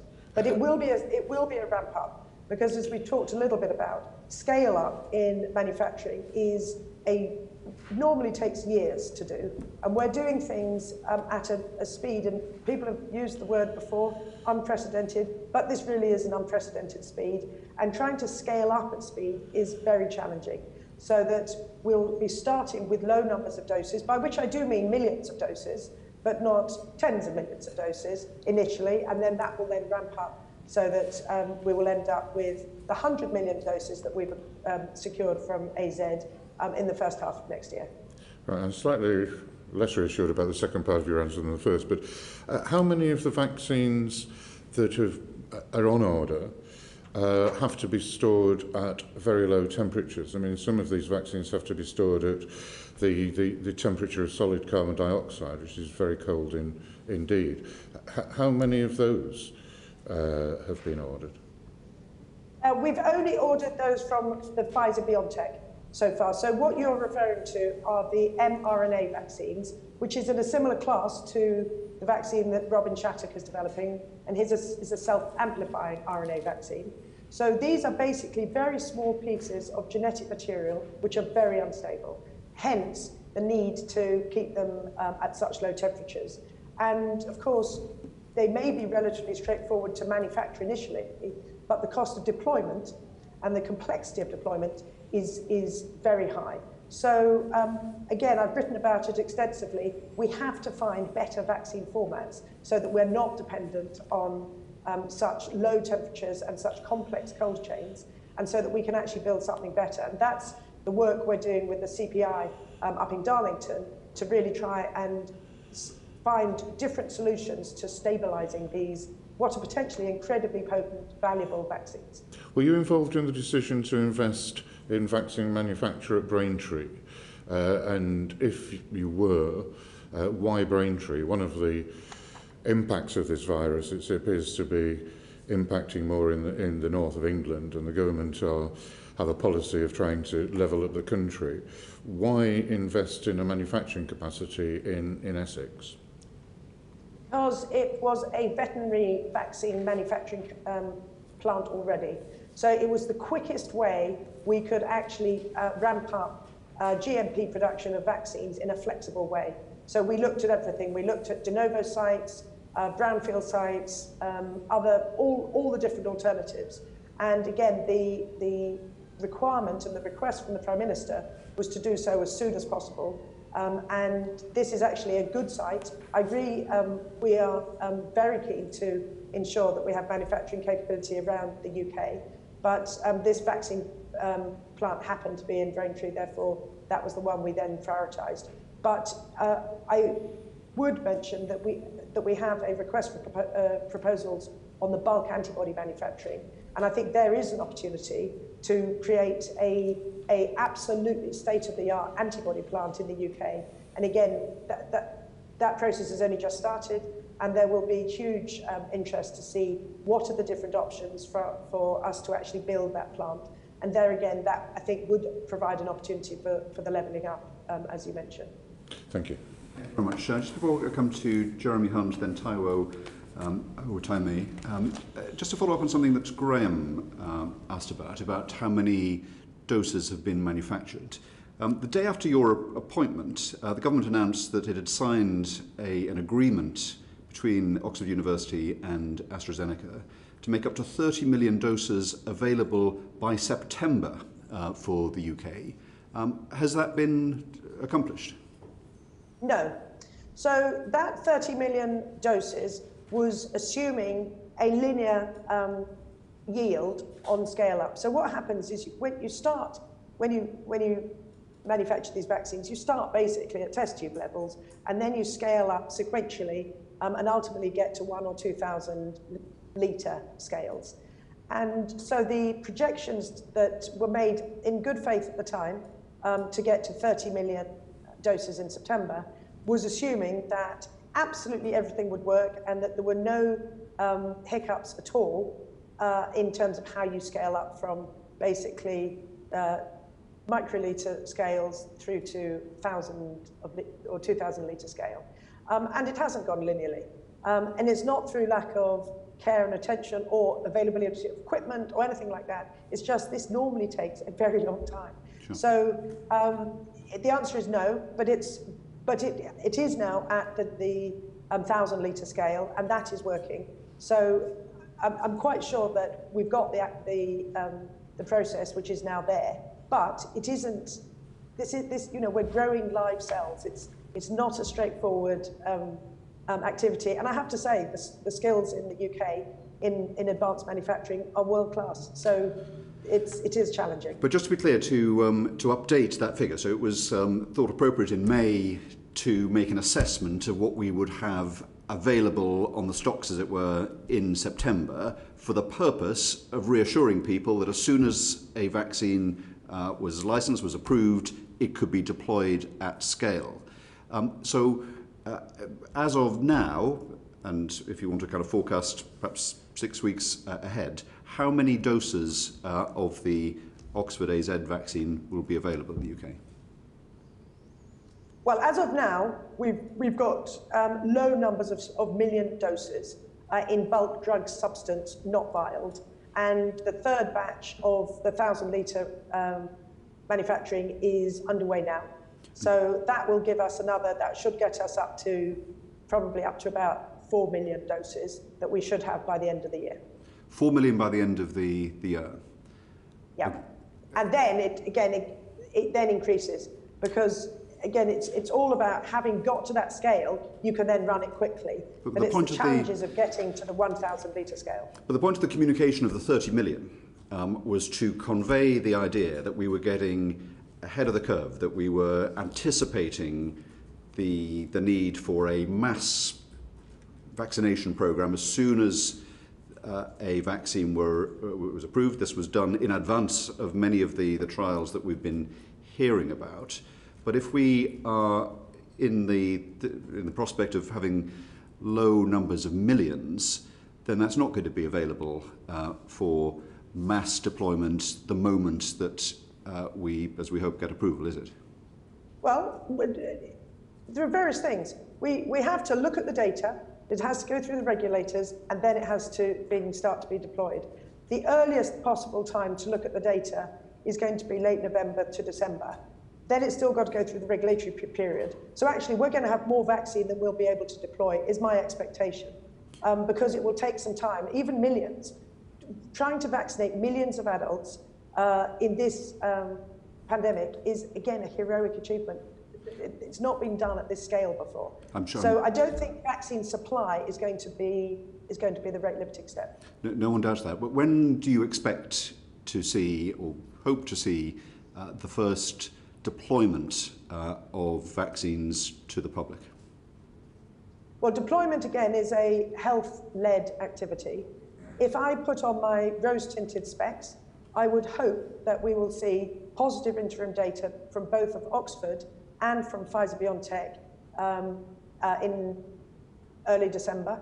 And if we get that, then I think we've got a possibility of deploying by year end. If not, we'll have to just continue running the studies, as Andy described earlier, until we get that efficacy data, which is acceptable to the regulators. And then you can start deploying early next year. Okay, but let's take the rose-tinted view that we might have it available for deployment by the year end. So by the year end, how many doses of vaccines will we have in stock? So we will have, as I said, low single-digit doses for Oxford, and up to, I think, up to 10 million doses of the Pfizer-BioNTech. By that date of the end of the year. Okay, thank you. Jeremy Hunt. Thank you very much for joining us, Ms. Bingham. We've obviously been hearing from some very eminent scientists at Oxford and Imperial this morning. They naturally use quite cautious language. But I think what the public wants, and I wonder whether you could help us with, is just a stronger sense of the likelihood of a vaccine riding to the rescue and getting us out of a hole during the course of the next year. So could I just ask you, in very layman's terms, to tell us, as you look ahead, what do you think the percentage chances are that we will get a vaccine at some stage in the next year that will wipe out coronavirus? Well, to wipe out coronavirus, I think very slim. To get a vaccine that has an effect of both reducing illness and reducing mortality are very high. Because, again, we've got, if you look at the data that's been generated so far by multiple different vaccines and companies so far, actually the data's pretty good.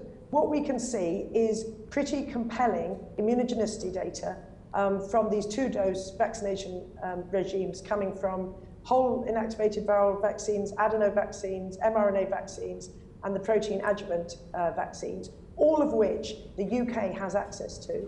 And what we don't know is to what extent does that immune response that we have seen correlate with protection against disease. But do I expect that those vaccines, even if they don't 100% protect against infection, are they likely to actually reduce the severity of illness and reduce the levels of death? My view, and I'm not a clinician, is yes, we will see a vaccine that will reduce illness and will reduce death. Okay, second question, if I may, just again in very much in layman's language, but what do you think the chances are that by next Easter, here in the UK, we will have a vaccine and been able to give it to everyone who is most vulnerable from catching COVID? So again, the deployment and the actual vaccination process itself is handled by health, not by me.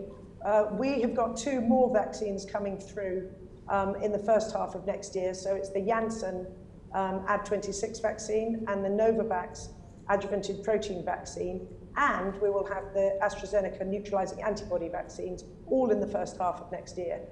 Some of those actually closer to Easter. So that, together with the Pfizer-BioNTech and AstraZeneca Oxford vaccines, gives me more than 50% confidence. I would be, but I am a naturally optimistic person. But more than 50% confidence that we will, by the early summer, have a vaccine that we can give to all vulnerable people. I appreciate this is you being optimistic, but I just want to give a sense as to what you actually believe, with the caveat that you're a natural optimist, but you think we could be in a situation by the Easter early summer where all the vulnerable people in the country have got a vaccine that will have some impact on reducing the dangers of coronavirus. That is my view, yes. Thank you. 50%. Owatemi. Thank you, Chair. My questions are around the distribution and administration of the vaccination. So we know that UK's pharmaceutical supply chain could be better robust. So what challenges do we currently expect in terms of the supply chain? How resilient is that supply chain needed for the distribution of COVID-19 vaccine? My other question is also about the administering of the vaccination. So we've heard there will be changes to the way the vaccines are administered. So could you let us know what regulatory changes as they've been put in place, and how balanced are these changes with regards to safety? But also, we know that there is an NHS staffing shortage. In your opinion, do you think NHS has the capacity to readily deliver this mass vaccination programme if it was ready? And what is the estimated number of staff do you think is needed in order for them to actually reach this capacity? And how do you plan to increase that capacity? So all those questions. There's a lot of questions there, and I'm afraid I'm not the right person to be asking about the detailed deployment, because my job finishes at the point at which we have the vaccines that are ready and regulated and available to use. Then I hand over to the Department of Health, and they are responsible for all the actual deployment activities. Our team supports the Department of Health because, of course, this is a massive challenge. 2-dose regimes as well as flu, because they can't be co-administered. So we are asking vulnerable people to go through 3 different vaccination visits, which is, again, never been done at this scale before.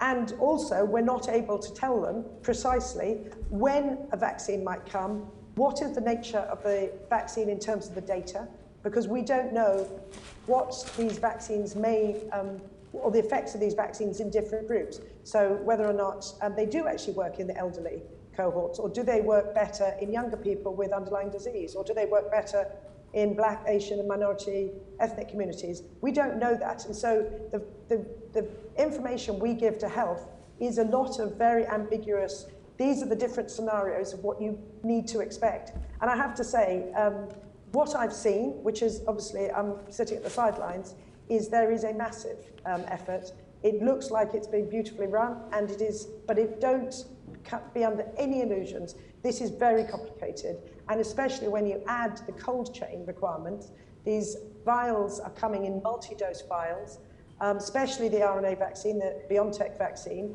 has a short shelf life.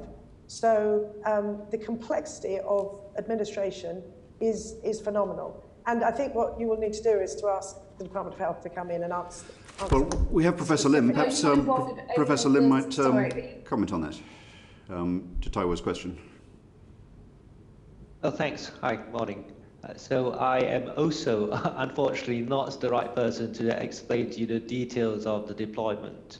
I have seen, as Kate Bingham has said, has also seen some of what's been planned, and it looks highly comprehensive, very professional. But if you want the details, then you really need to ask Department of Health and NHS England regarding the exact deployment schemes. Okay. All right, Taiwo. Yes, no one's involved with regards to the supply chain management of the vaccine then? Well, what we have been responsible for... No, Oh, sorry. Yeah, sorry, Kate. Yeah, no, I think you're misunderstanding. I think we're saying here that neither myself, and I speak on behalf of Kate for a moment perhaps, that neither of us are involved in managing this, but that does not mean there is nobody involved in managing it. There is a huge team that we are aware of that are managing this and doing, as far as I can see, a fantastic job in what is a very, very difficult project. But we're not the right people to ask regarding the detail that you're asking about. But I can say that we have got 150 million vials, stoppers and overseals, and we have the supply chains in place for future vials, so that we've gone back from saying how many future vials in the case of revaccinations, how many future vials do we need, and then do we have enough tubular glass, which is what is used to make the vials, and even back to the question, do we have enough of the borosilicate sand to be able to make the tubular glass, so that the supply chain, as far as getting to the point of having vaccine to deploy, is under control. Thank you. Thank you, Taiwo. Sarah Owen. Thank you, Chair. Kate, I was going to ask a question about the rollout of vaccines, but as you've already said that that's not your department, I was going to ask then about the supply chains and possibly the rollout for vaccines for COVID-19. With the end of the transition period with the EU affect this in any way, whether it's the supply chain or the rollout? And even if there is a deal between the UK and the EU, how might this affect vaccine rollout or supply chain in Great Britain and Northern Ireland? So, caveated by all the facts that it's not me, we've put all the Brexit plans in place. So, in fact, for deployment, there is a separate schedule for deploying vaccines to Northern Ireland. So, in terms of the actual logistics of shipping vaccine, if, for example, the Pfizer-BioNTech vaccine, which is coming from Belgium, shipping that, there's a separate supply chain that goes directly to Northern Ireland, and then a separate supply chain that comes in to England, which then gets distributed out to Wales and Scotland. So it's been planned. It's certainly an additional complexity, as if this wasn't complex enough. But again, I think it's under control. Okay, thank you. We've even actually, I might just add, just to be sure that we have vaccine onshore in time, we're even using air freight in some cases so that we can be sure, again, it's more expensive, but then we have that additional certainty that we know the vaccine is not caught up in any blockages anywhere. Thank you, Kate. Sarah, is that okay? Okay, Dean Russell, and then Barbara Keeley. Thank you, Chair.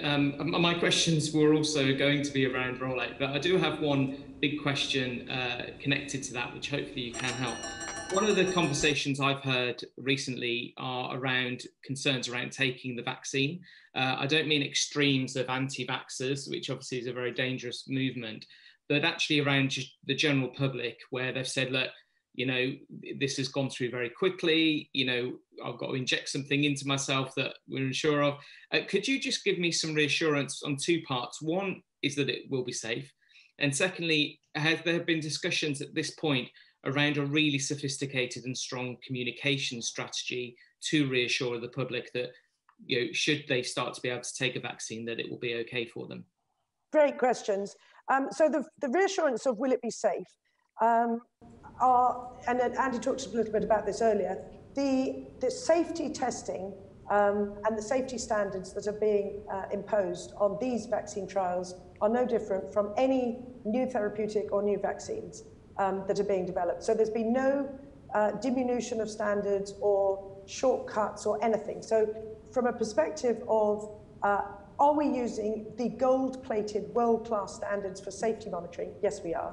We also benefit in the UK for, because everybody has an NHS number, so we can actually do real-time pharmacovigilance, which is how are those people who've received the vaccine performing, so that we can monitor to see the long-term safety of these studies.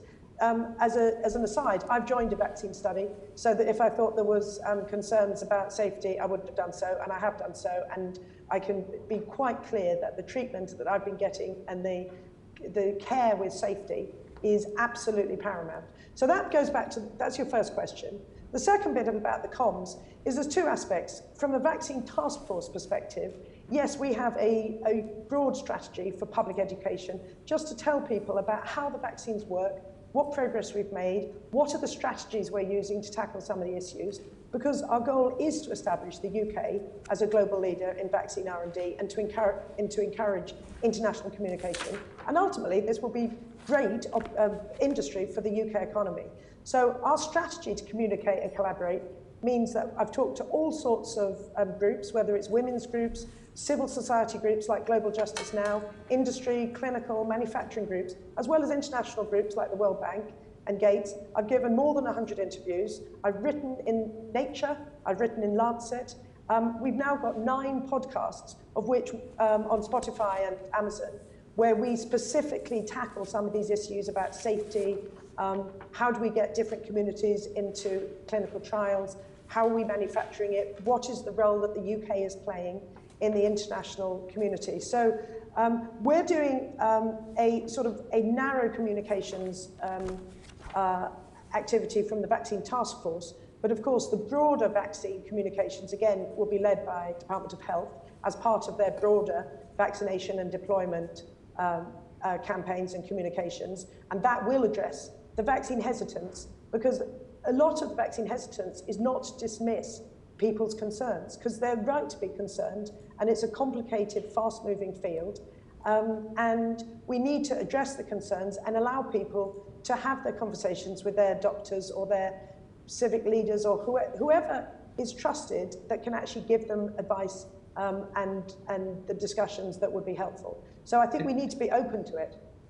Thank you. And if I may, just a couple of related questions. One is on the combination. I'm pretty confident I asked a question a few months ago in one of our Health and Social Care Select Committees, where I'd heard there was tests of a combined vaccine with flu, and I heard a comment earlier which seemed to indicate that that's not the case. So I'd just be keen to know whether there is any movement on a combined vaccine. And secondly, related to the combination side of things, how have the tests been done with regards, people who are taking other types of drugs? Because we don't all live in a COVID-only world. There's lots of other things that people will be taking. I'd just be keen to get reassurance on that. And then very finally, you mentioned about tracking symptoms once the vaccine's out there. I'm conscious that the NHS track and trace app has performed very well. It had, I think, the fastest download of any app ever, I believe, on the App Store. Has there been any discussions around using an app to enable people who've had a vaccine to track their side effects, if there are any, or their symptoms as they immediately after they take it? Because I know with the flu vaccine, many people report that they don't feel too great for a few days after. So if you could cover those points, I'd really appreciate it. Okay. Kate Bingham. Yes. A lot of questions there. So the first one is, there are clinical studies, small arms of studies are being run co-administered with flu, but the bulk of the main phase 3 studies are not currently being run with flu. So the initial label is not expected to allow for co-administration with flu, albeit those are under investigation now. Ultimately, from a vaccine task force perspective, I would like to see a single shot, ideally a pill, or something that doesn't involve a needle, which could combine a flu and a COVID antigen and then stimulate immunity twice. But at the moment, the likely initial label that the regulators are likely to give will not allow for co-administration with flu. By this time next year, I'm sure the answer will be, it will be, but it's not yet. That's your first question. Co-administration with other drugs, yes, because the point of the trials is to include as diverse a group of people in the clinical trials so that we can be sure that the vaccines can work in all people who are most vulnerable. So in fact, we do and have pushed very hard to enrich for Black, Asian and minority ethnic communities in our vaccine trials because they are at specific risk from COVID infection. We are also enriching for elderly and those people with underlying serious diseases. All of those, especially the people with underlying serious diseases, will be taking medicines, and we want to be sure that these vaccines are safe in those groups and that the vaccines are effective. So yes, we will be, that is in hand. And again, we need to wait to see the data to see whether or not the vaccines actually work. But absolutely, that is being investigated. As far as tracking, that again really is a Department of Health issue because the MHRA is an agency within the Department of Health. And the different tools that they use is up to them as how to do it. And whether or not the track and trace then feeds into the electronic medical records, I don't know. But that ultimately is obviously what we want. We need to be able to get to a position using the latest AI tools that you can actually identify how the vaccines are performing in the wild, as we call it, to be sure that they are doing what we expect them to be doing and that they are safe. Thank you. Thank you. Perhaps I could... Chairman, could I just add something about the surveillance? Do, yes. Professor Lim. Yeah, thank you. So the UK is a world leader in actually surveillance of vaccine efficacy and safety. We've done that for the flu vaccines in children and shown that it creates indirect protection in adults. That's a first in the world. We've shown that there are replacement serotypes when you give the pneumococcal vaccine, and that's the first in the world. And we have very, very good systems for surveillance. So surveillance covers 3 areas, really. One is safety, which is ongoing, and there's a passive and an active surveillance system. And then there's a second looking at vaccine effectiveness. So the clinical trials will give us some information, as described by Andy Pollard and so others earlier, but they won't give us all the information that we need, and we need more information on subgroups of patients and particular outcomes such as hospitalization or mortality.